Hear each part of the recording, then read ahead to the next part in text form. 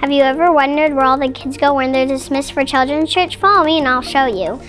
Preschool kids like my little brother go to the backyard where they have activities set up on blankets. The kids get to do all the activities and then they get to sing songs and hear a Bible story. Big kids like me get to go to the clubhouse, which is upstairs. When we get up there we sing and pray and hear a Bible story. After that, we get to sit at one of those cool tables and do a fun activities. Thank you, Prestoncrest, for supporting Children's Church. I love hanging out there with my friends and hearing God's word.